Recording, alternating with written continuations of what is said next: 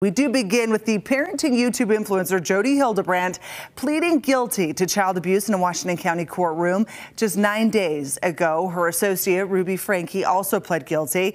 With more, we are hearing from Southern Utah correspondent Garrett James, who has more on that plea deal. Garrett. Today, the Connections Classroom YouTuber pled guilty to 4 counts of aggravated child abuse. To count 6, also aggravated child abuse, a second-degree felony. Guilty.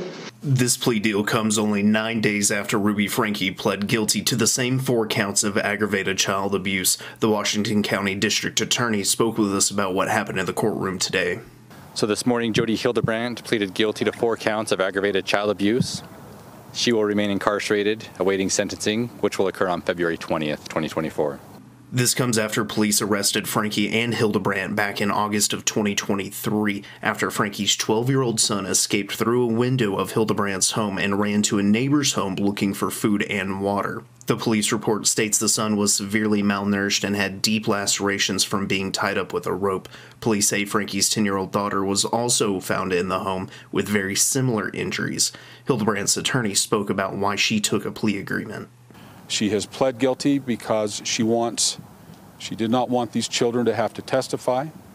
She takes responsibility, and it is her main concern at this point that these children can heal, both physically and emotionally.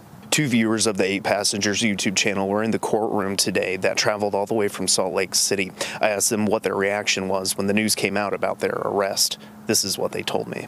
It was very shocking, but I almost wasn't surprised. I was more surprised knowing, I grew up watching these kids, wanting to meet their family. I loved their channel, and when it all surfaced, it just broke my heart.